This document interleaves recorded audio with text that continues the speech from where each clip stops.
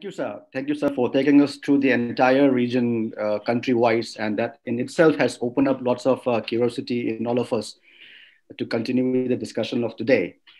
Sir, when we look at the recent elections, the thing that intrigued us from the prism of the Middle East and the U.S. Relations was the silence by the Saudis right after the election results had come out. The prolonged for about 24 hours, the Saudi leadership did not come out with any of the messages to the Biden administration to be. So with this cue, I would like to request Professor Joseph Kisishan to give his opinion or any questions to Professor Freedman. Sir, over to you, sir. Thank you.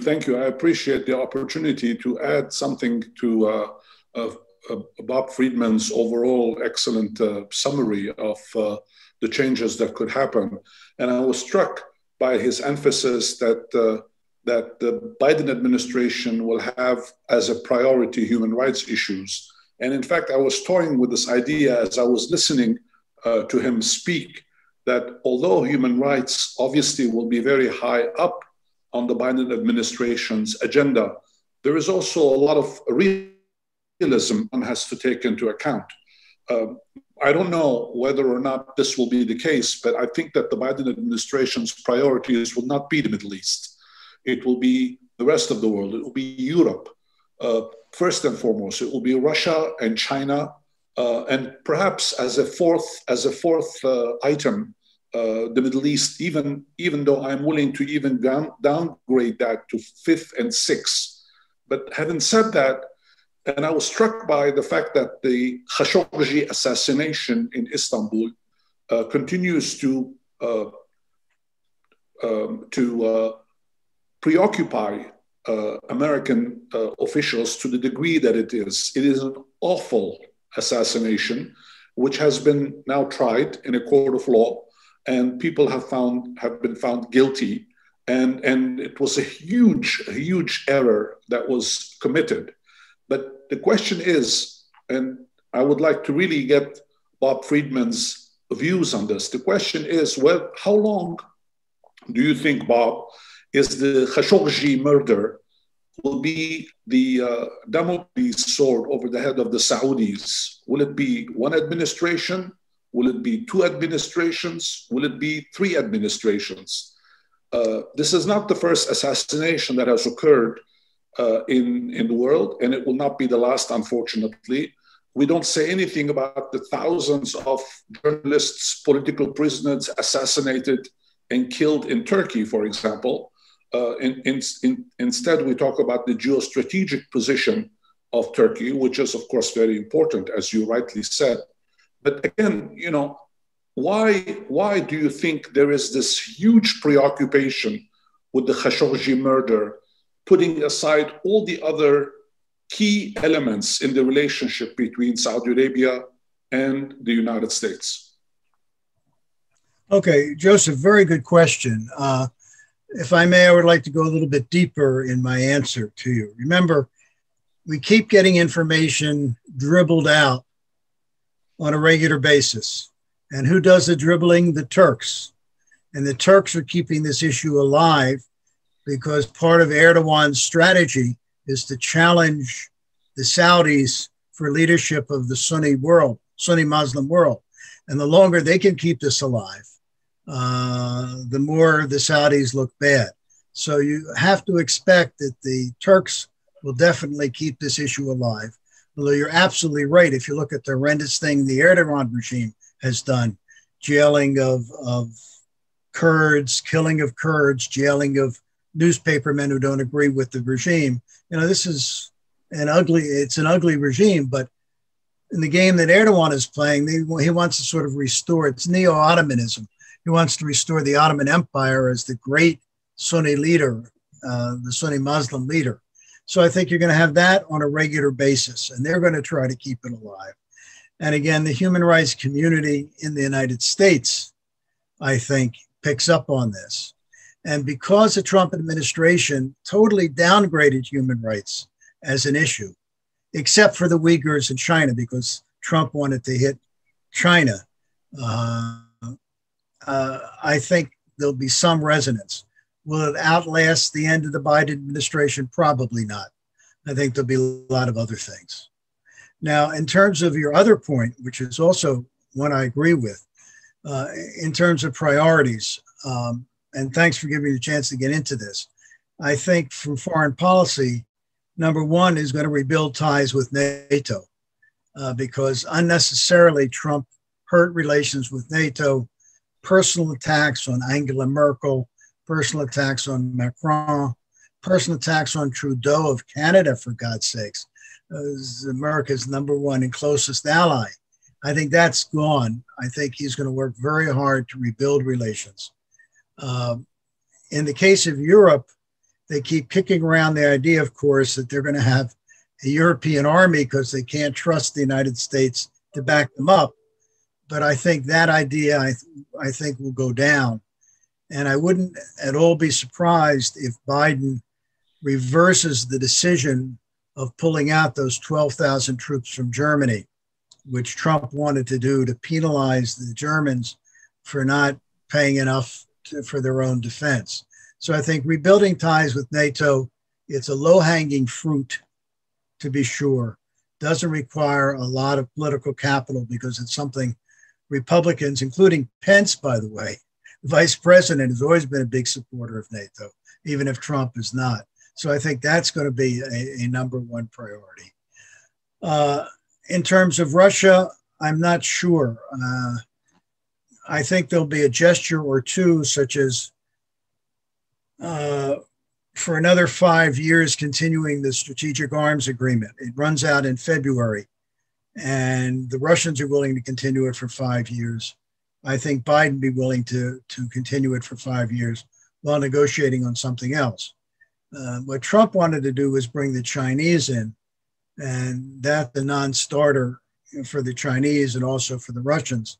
So I think sort of as is extension for 5 years. And the Trump administration wanted a closer check on the kinds of tactical nuclear weapons that the Russians have. I'm not sure Biden is going to push on that immediately, but have that for negotiations. So I think that'll, again, relatively low-hanging fruit and relatively easy to do. In terms of China, as we were discussing before our seminar began, I think he will use more deft diplomacy than Trump did in trying to bind together an alignment in Asia with the United States against China and its activities in the South China Sea.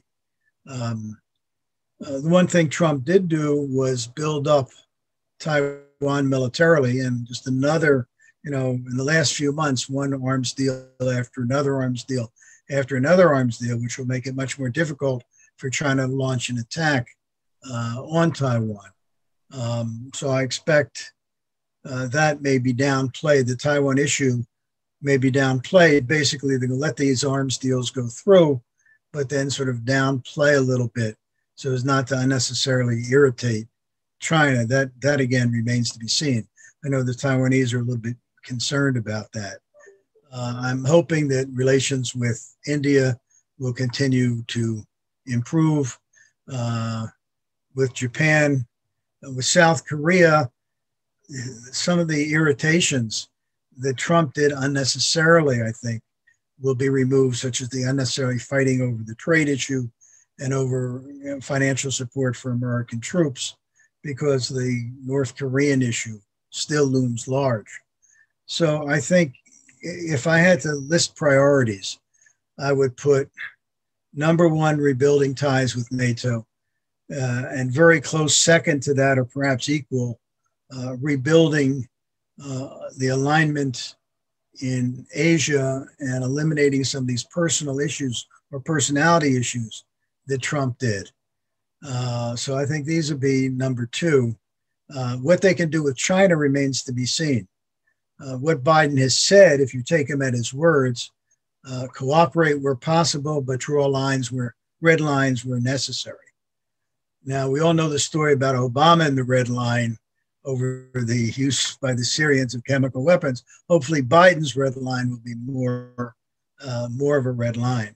So I think some of the nastiness and tone from the Trump administration toward China will go down, but I don't see a huge improvement of relations so long as Xi is in power, Xi Jinping is in power in China.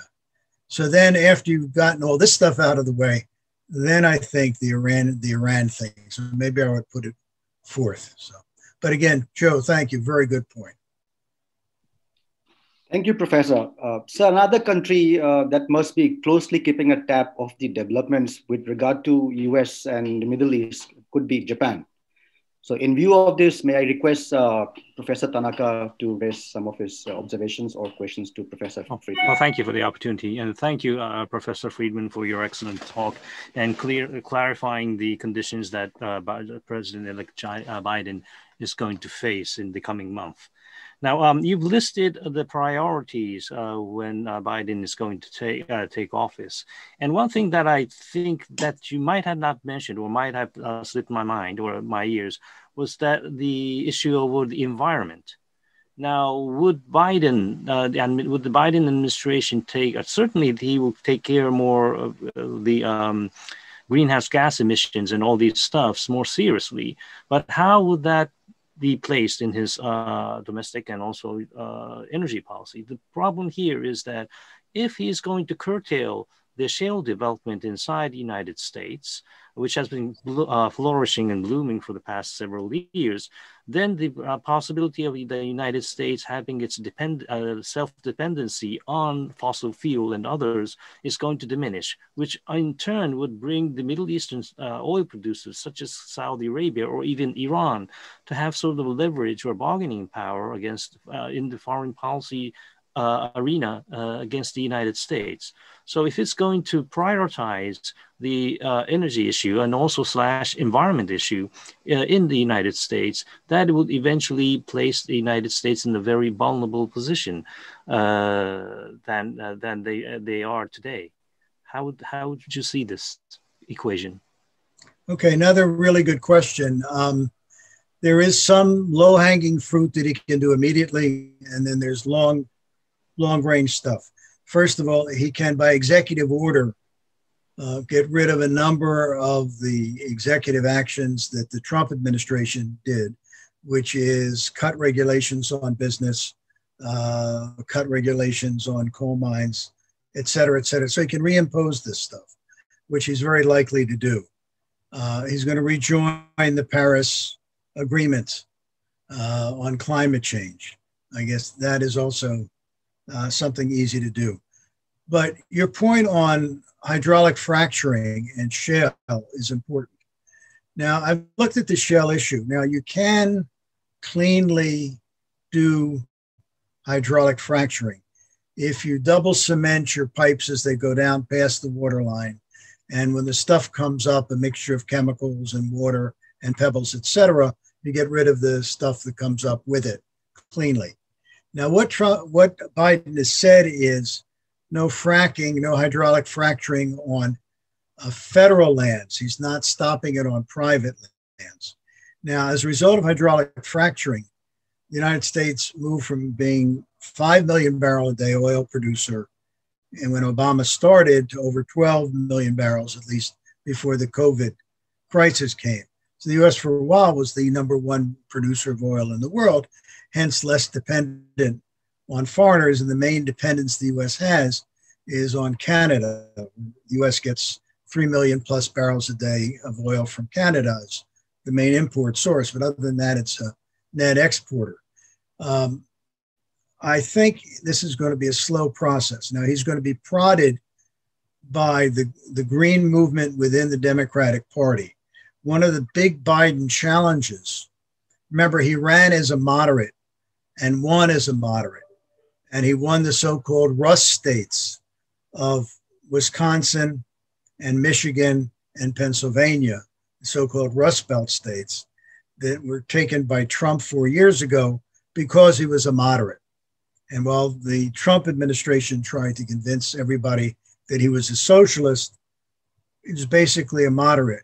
So in order to govern, he's going to have to keep the moderation, which will cause increasing frustration by another quad, a group of ultra progressives in the Democratic Party, Ilhan Omar, AOC, and others, and Bernie Sanders, who are going to be pushing for a more rapid environmental change, so-called green revolution. I think he's going to moderate that. So I don't see hydraulic fracturing stopping immediately. It'll continue on private lands.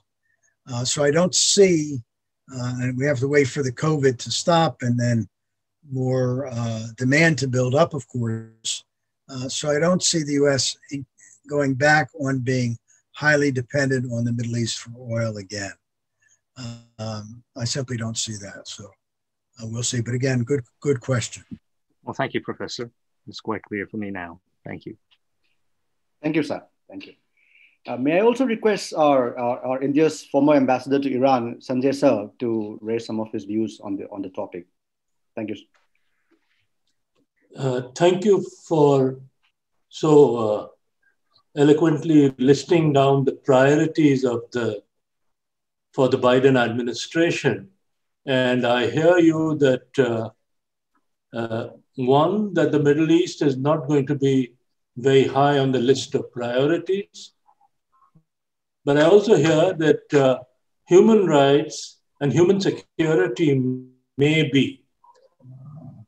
In that context, there are some things that cannot wait, which are possibly disasters in the realm of human security. And I am thinking about Yemen. Will the Biden administration take up Yemen and the humanitarian problem in Yemen and deal with this as an immediate problem?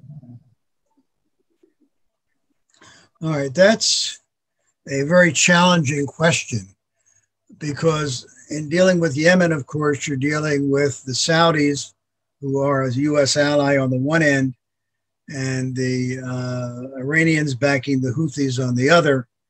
And it's a very complex situation in Yemen. I think that's not going to be high on the priority list of the Biden administration. We talk about low-hanging fruit. That's an extremely high-hanging fruit to try to get a solution to the Yemeni issue. It may just have to play itself out. The only possible change that might happen is if the Houthis continue to fire rockets into Saudi Arabia, possibly hitting some oil installations that the Iranians give them, then the U.S. might have to get more heavily involved.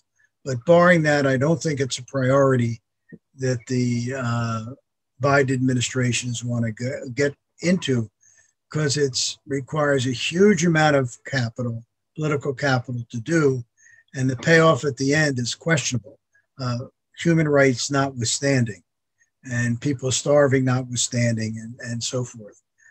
This might be a case where the Europeans who keep looking for things to do might get more usefully involved. And the U.S. might deputize the Europeans here to try to do that. But I don't see it as a high priority, unfortunately. Thank you, Professor. Is there anybody who would like to? Oh, yeah. So we have a question. Yes, Mudassar, I'll come to you. We have a question from Dhara Shah. Dhara, if you just unmute yourself and ask Professor your question. Thanks, Alvite. Professor Freedman, I just wanted to ask your views on how receptive are the states that Secretary of State Mike Pompeo will be visiting shortly. He's announced a 7-nation tour, beginning with Paris and then like the 3 allies in the Middle East. How receptive are these nations going to be to his visit, and what sort of outcomes can we really expect? Well, I think it's there's a term in English in the United States, lame duck. And for those of you not familiar with it, it's somebody on the way out that has very little clout.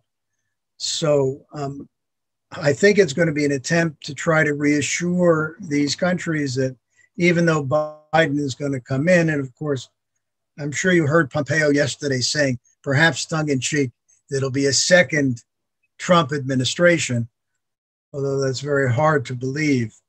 I think it's a question of reassurance. In case of Israel, with the F-35 just going through to UAE, I think there's a question of the qualitative military edge, which Trump has promised and Biden has promised.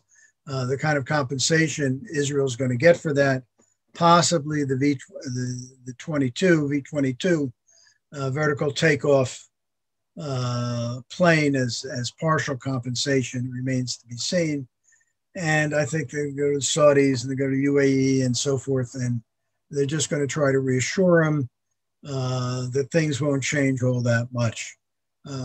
I'm not sure how much attention is being paid, except in Israel where they're going to want the arms, and how much clout Pompeo has with 2 months to go before he's out of office. Now, I don't want to minimize these last 2 months, because remember, the last 2 months, the Obama-Biden administration, the U.S. abstained on the UN Security Council resolution condemning Israel on the settlements, which caused a huge stir. So I'm not saying they can't do anything, but I don't see a huge amount coming out of this other than arms deals and arms sales. Thank you, Professor. May I request Mudassir to come up with his question? Thank you, Professor. It was great to listen to you. And I have two short questions. One is the point which Professor Kishishian actually mentioned during his question about the listening, and you were also mentioning during the presentation that there would be less, kind of focus on the Middle East as far as US foreign policy is concerned. So will that mean, if compared to the Obama administration, will that mean more involvement of Russia in the Middle East? And, you were also perhaps indicating towards that during your presentation. Maybe you can kind of elaborate on that.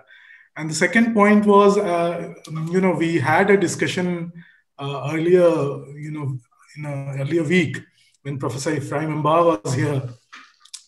And one of the points which came during the discussion was the Netanyahu, the Prime Minister Netanyahu not meeting, Biden, the Democratic candidate, during the entire, campaign period.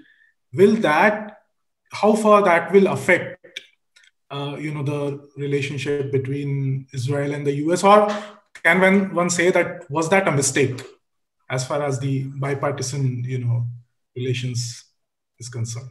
Thank you, sir. Okay, very good. Thank you.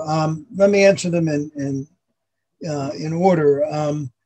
The Russians' entry into the Middle East was primarily made possible by acts of omission or commission by the United States. I've already mentioned what happened in Egypt. The misplaying of the coup by Sisi sort of invited them in. When the US essentially cozied up to Iran with the JCPOA agreement, and President Obama given the feeling that, well, we should treat the Saudis and the Iranians the same, that moved the Saudis closer to the Russians, and that was reinforced by the oil agreement, remember, of 2016, moved the UAE closer. The UAE agreed to buy some weapons, etc., and certainly moved the Israelis closer. Israel, on a major UN resolution, if you might remember, condemning the Russians for the invasion of Afghanistan, of Crimea, abstained, essentially. So there was a shift there to the Russians. Now, if the Biden administration once again cozies up to Iran, and I'm saying it's going to be very difficult, then again, I see this, what I call the reinsurance effort of these countries to move closer to the Russians. But since I don't see a lot of success in that endeavor of cozying up to Iran, in part because the Iranian elections are coming up, remember, in June, and it's going to be hard for any Iranians, either conservatives or the moderates, to make gestures to the US. and whether the U.S. can make some concessions. There'll be a lot of opposition to that in the U.S. in lifting even partial sanctions. I don't see that happening. So I think the U.S. is not going to leave the Middle East. In other words, the U.S. is going to maintain its bases in Qatar and Bahrain, and its very close relationship with Israel, and close relationship with Saudi Arabia, and still working relationship with Egypt. I don't see the U.S. giving that up.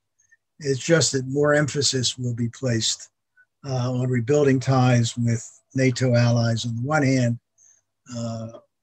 containing China in Asia, on the other, and a more hard-headed policy toward Russia. So I see where the emphasis will be different. I don't see the U.S. leaving.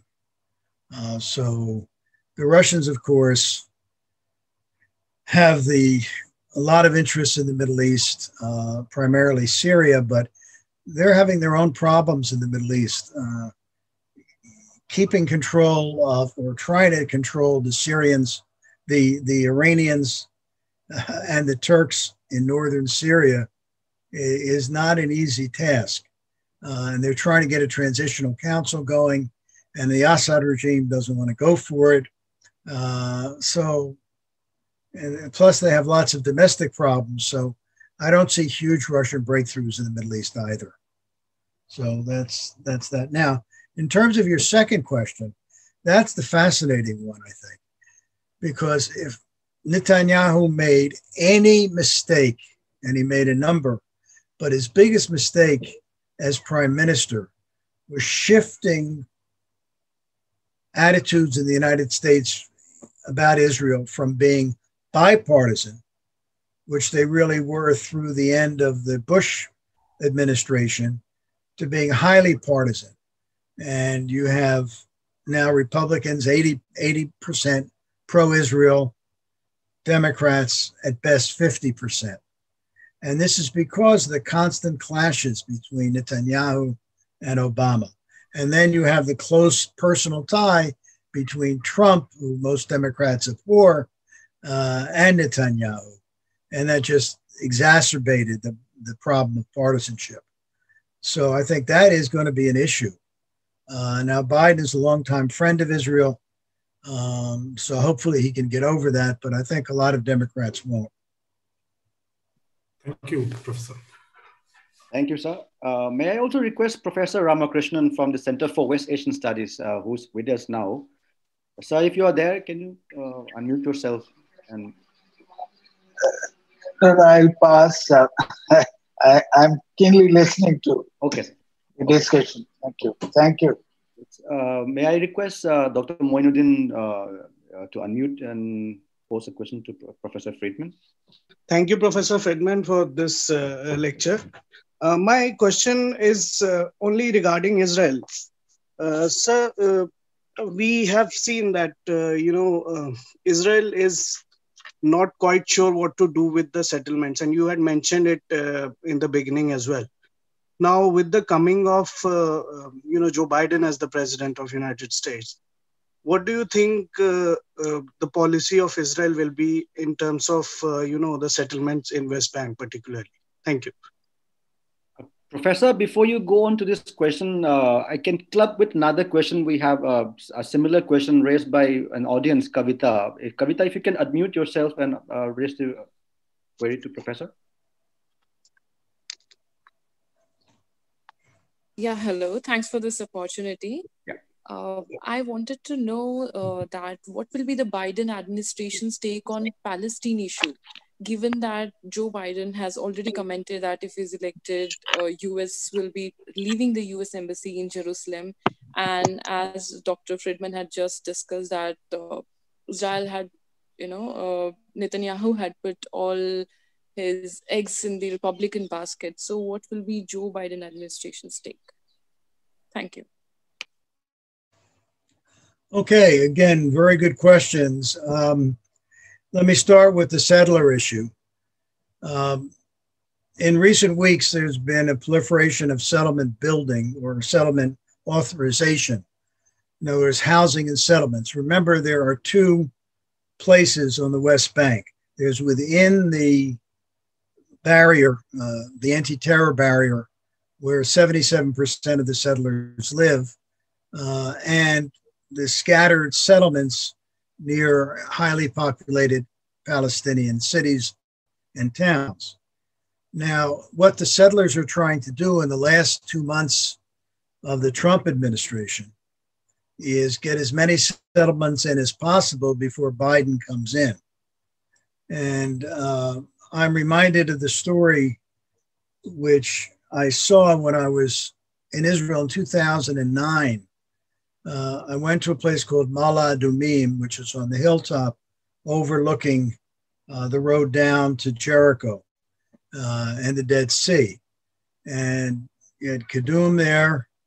And then right at the top of the hill, not too far from Kadum, you had Mala Adumim, Kadum, and there was just the beginnings of another settlement there.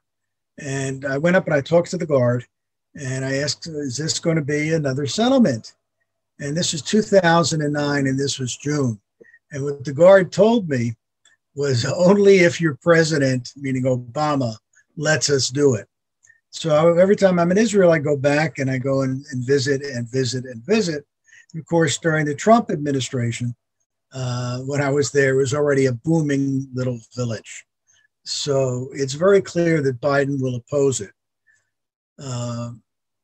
Now, he won't cut security aid to Israel over that issue, although there'll be a lot of pressure from the progressives within the Democratic Party to do that. But I think that will be an issue of friction. And to avoid the friction, I think the settlers are trying to get as much done now until January 20th. But I think it will be, as it was in the Obama administration, a serious issue of friction between the American administration under Biden and Netanyahu and his settler base. Now, in terms of the Palestinians, again, Abbas made, I think, a big mistake when he totally cut off negotiations with the United States, because all that did was encourage Netanyahu to go further, which he did.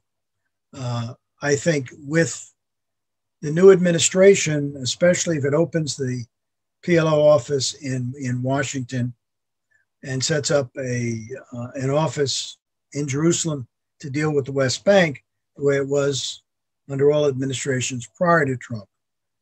These will be some major gestures to the Palestinians, which will enable Abbas to come back in negotiations. Now, what Abbas has said is he wants an international conference with members of another quad, of the diplomatic quad of the EU, Russia, the UN, and the United States to work out a peace agreement. Whether that will get off the ground remains to be seen. But again, I think you're going to have the contacts between the Biden administration and the Palestinians, something you haven't had in the Trump administration. Now, whether that will go, how far that will go remains to be seen.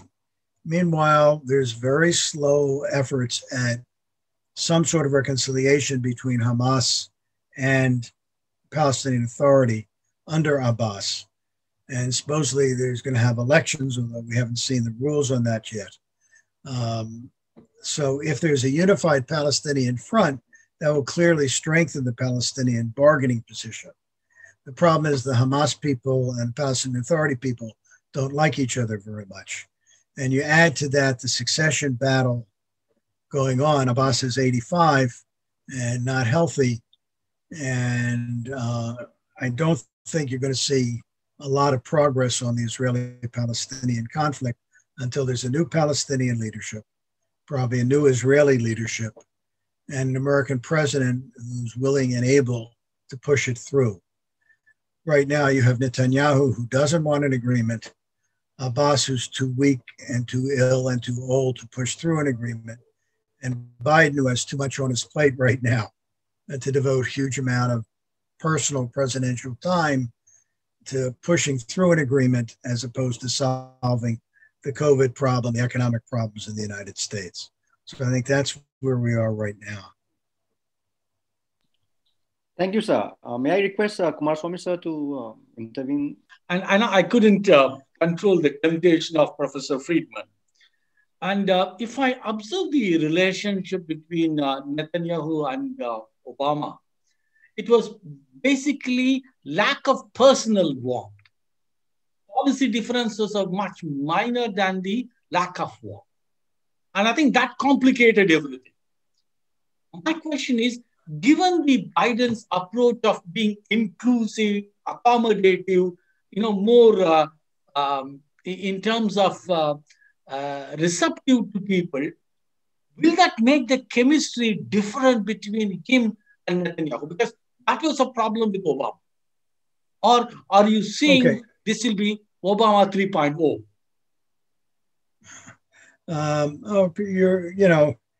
You hit the nail on the head. If you look at the picture of the first meeting of Obama on the one hand and Netanyahu on the other in May of 2009, here's Obama sitting there with his arms crossed, and here's Netanyahu sitting there with his arms crossed, both very tense. Personal chemistry was totally missing.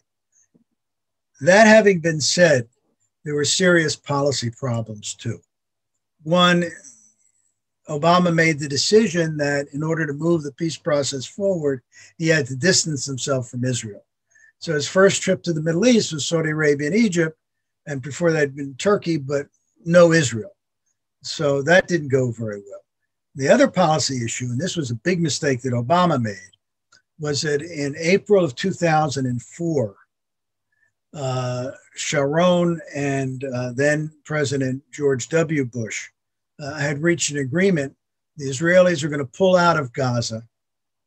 In return, the U.S. said that it realizes that in any final settlement, the realities on the ground, that is the settlement blocks, would have to be taken in consideration as, part of Israel. So when Obama called immediately for the stop of settlement construction or housing construction in the settlements anywhere, that sort of violated this agreement between Sharon and George W. Bush. And that was a big policy difference. And even though Obama was told, and I know this from J Street, which is a progressive pro-Israeli lobby group, where they had a meeting with Obama and they urged him to go to Israel. And he didn't go until the beginning of his second term. I think these are policy differences.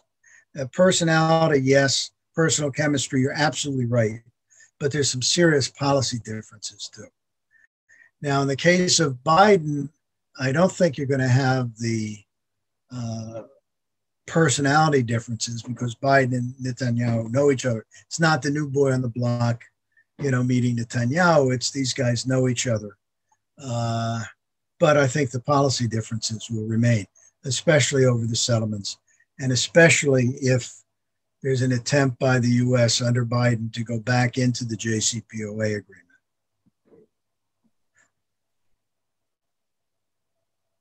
Thank you, Professor. Sir, I would like to ask a question, but I can see a similar question up on my screen from Professor Guy Burton. When we talk about the Middle East and the US, the third party factor, China, has been very visible from the early 90s onwards.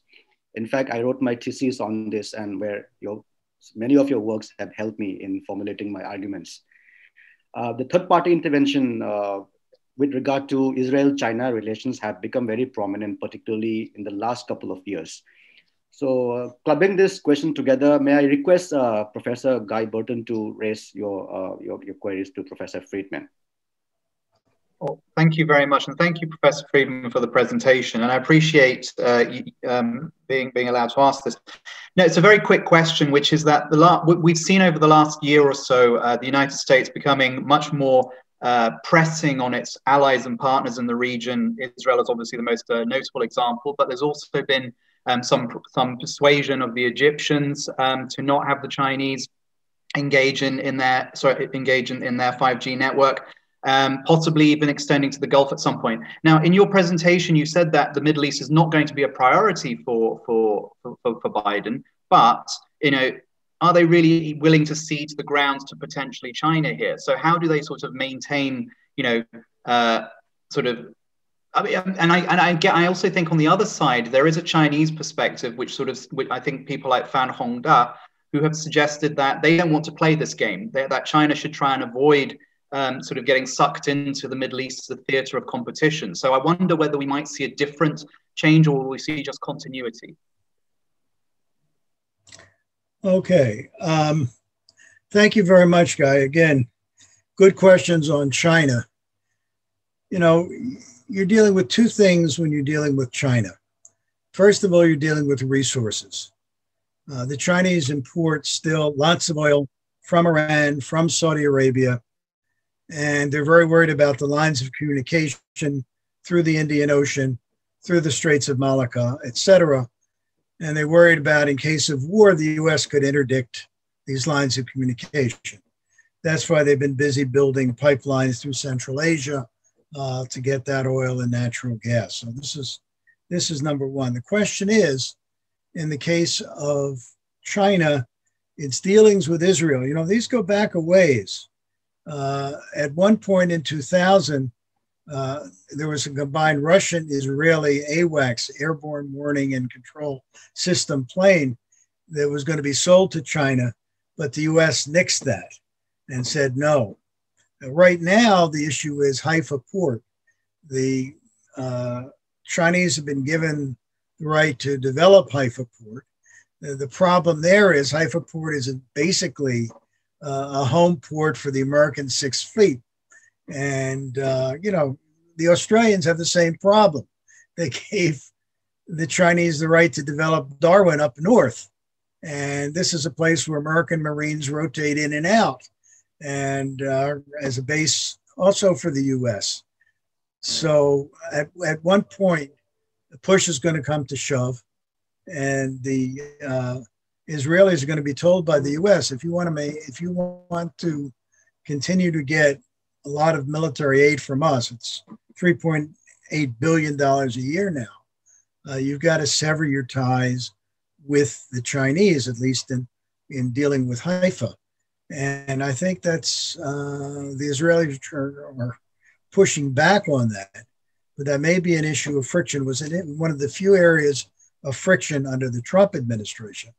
And I think it may grow into a bigger bit of frustration now. Now, that having been said, there's been a lot of talk about this new deal between Iran and China, a 25-year deal. The question is that since October, the Iranians are now free to buy weapons anywhere they want to because the UN embargo has been lifted. Will the Russians sell the weapons? Will the Chinese sell the weapons? Anybody who does sell the weapons, any companies involved, will immediately become sanctioned by the United States. So they've been holding off a little bit on this. If I'm sitting and I'm advising China, and I'm advising the government of China, and I'm facing a real and growing clash between the Saudis on the one hand and the Iranians on the other, it does not pay to come down on one side or the other if you want to guarantee your supply of oil from both. So I think they're going to still try to maintain their neutrality on the one hand while pushing their Belt and Road policy, ports all through the Indian Ocean, which obviously challenges India to get their exports through, et cetera. So I don't see the Chinese, other than economically, becoming yet a big political force in the Middle East. Certainly not a dominant political force, at least in the near future. We'll see. I mean, Xi Jinping has lots of ambition, but the Middle East is a very complex place. And the Uyghur issue may loom large again, especially because the Turks are pushing it now. So we will see. But as of now, I don't see the U.S. ceding the Middle East to China again. Just because the Middle East may not be as high a priority for the Biden administration as perhaps it was under previous administrations, does not mean that the U.S. is giving up on the Middle East. I think, let me make that point very clear. Thank you, sir. So we have another question from a very young researcher here, Pratmesh. Pratmesh, if you would like to unmute yourself and ask Professor your question. Thank you, sir. Sir, my question is, will President Biden recognize Jerusalem to be the only capital of Israel, whole of Jerusalem, or will he push for a settlement on East Jerusalem? Thank you. Well, tactically, by not moving the embassy back to Tel Aviv, he's essentially saying that Jerusalem is the capital of Israel. However, even Trump, remember, when he moved the capital, said this does not in any way say our position on the final status of Jerusalem. So I think that's still going to be up in the air, and depends on, again, those three things that I mentioned: Palestinian leader strong enough who wants peace, Israeli leader strong enough who wants peace, and an American president who's strong enough and is able to push through and make the peace possible. And you don't have those now. All you can do is the little things. Thank you, sir. Do we have any other queries from the audience? I think we are having a lot of interest with the discussion going on right now. If there is anybody who would like to raise any question. I think we can. All right, Professor, I would say that we have had a very, very interesting session today. I think it's very rare that we cover almost all the countries ranging from China to Russia to Syria to Yemen under one discussion. And I think all of us would agree that we have had a very engaging session encapsulating a whole gamut of the issues with regard to the Middle East and when it comes to the US also. So thank you, sir, for taking out your time and being with us today. And we look forward to having you more again. And with these few words, I would hand over to Professor Kumaraswamy. So.